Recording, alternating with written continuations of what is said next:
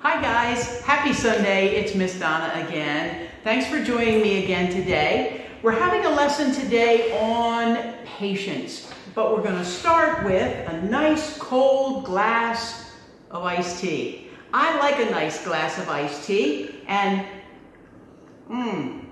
it's really good. And it's really good because you see what it has in there? Ice cubes. Ice cubes. Drinks are always better with ice cubes, aren't they? A nice cold drink with ice cubes in it. That's always a good thing. Now, you probably have an ice maker in your house, but I don't have an ice maker. Now, if you have an ice maker, that's where the refrigerator just makes ice all on its own. You don't have to do anything. You open the door and you reach in, or some of you have the fancy ones where you just put the glass right up front and the ice cubes drop out. Really, really easy. But some of us don't have ice makers in our refrigerators. So we have to do something different. Have you ever seen one of these? See, it's plastic. They used to be metal, but it's plastic now, and it has all these little pockets. You see that? All the little pockets. Do you know what you do with that? You put water in it, and then you put it in the freezer to make the ice cubes, and it comes out like this. See? All of the ice cubes in there. And here's where patience comes in with the ice cube tray, because you don't really have to be that patient when you have a refrigerator that just makes the ice cubes for you. But you do have to be patient when you make the ice yourself by putting it in the ice cube tray and then putting it in the freezer. And then guess what you have to do?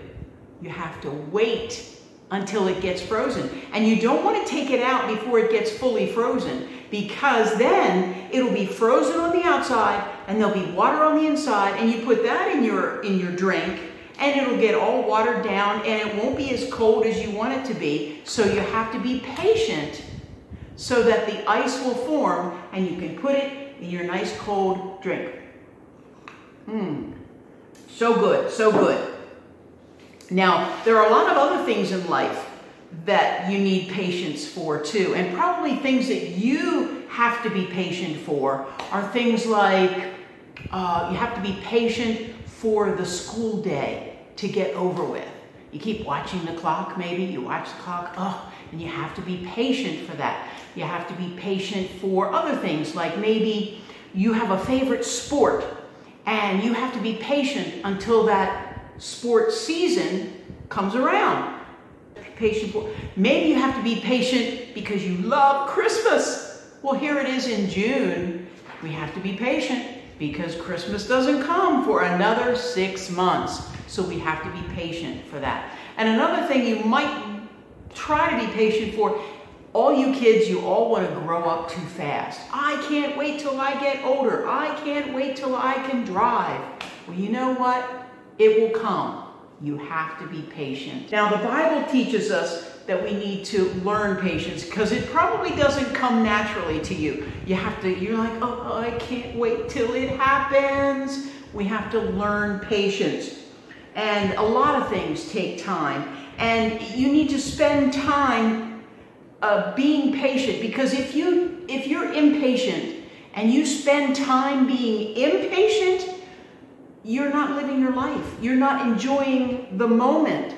That time that you're waiting for, it will come. It will come. So be in the moment, enjoy the moment, try not to be impatient. If we're impatient, then we're not accepting what God has for us each and every day, okay? So try and think of that. The Bible tells us that patience is also one of the fruits of the Spirit. And that you'll find that in Galatians.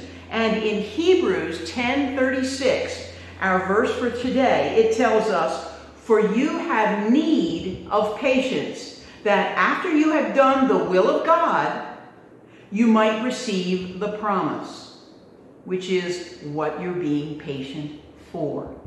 So next time that you feel impatient, just remember the ice tray, okay? Remember the ice tray. You have to be patient and wait for the ice to form, okay? The Bible teaches us to learn patience, so let's try and learn that, okay? Let's end with prayer. Father God, we thank you for this glorious day. We thank you for all the many things that you've promised us. And Lord, we pray that we will have patience to wait for them to come. We thank you for the blessings that you've given us this week, and we ask that you would be with us in the week to come. In Jesus' name, amen. Well, thanks, guys. Appreciate you hanging out with me for another little while. You have a great week, and I'll see you next time. Bye-bye.